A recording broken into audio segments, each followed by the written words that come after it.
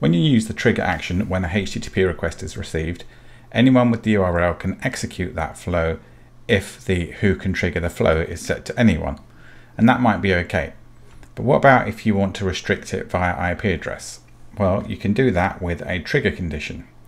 This flow just pulls out some information and displays it in a HTML page back to the calling client. So let's take a very quick look at what Power Automate gives you. We have the IP address of the calling client with the port it requested the data from, the IP address on its own, which is gathered by an expression, the user agent, and the platform. These two are not useful for restricting it by IP, obviously, but you might want to use them for something else. So let's now take a look at the expressions and the trigger expressions, and then I'll demonstrate blocking the page from an unauthorized IP. So the expressions then, this trigger outputs headers client IP. This is this, which isn't useful to us because this second part is dynamic. So we can use a split expression to split it on a colon and use the first expression to get the first half of that, which will be just the IP address. We can also get the user agent using the same syntax but with user agent, and the platform using this. So how do we turn this into a trigger expression? So this one here will match a single authorized IP address, which is my current IP address. If we change this trigger expression, I won't be able to reach the page at all. So we'll do that in a moment. Let's have a look at one more expression.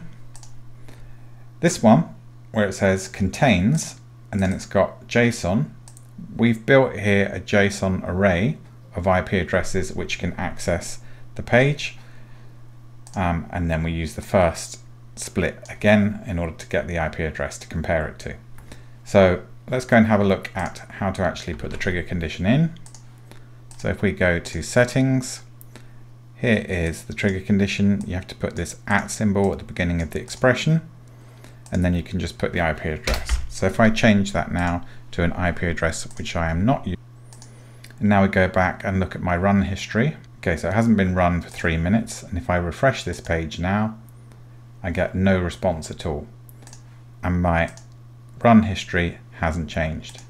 If I edit the flow and change this back to my actual IP address and save that, now I go back to the run history, still hasn't been run. If I go over here and refresh the page, you can see that it has executed. So that is all really useful, and it's a nice addition. I believe this is new because I've tried to do this before and it hasn't been available. But a word of warning, I have seen instances where I've tried to use this in the past couple of days and it is telling me that the client IP doesn't exist. So this is obviously a feature that's rolling out, but it's very easy to do, and it's a nice way of securing the flow without having to use authentication if you've got trusted IPs that you want to execute a flow from. And that's all for today's video. I hope you enjoyed it. Let me know in the comments if you have any questions, and I'll do my best to get back to you. See you in the next video. Bye bye.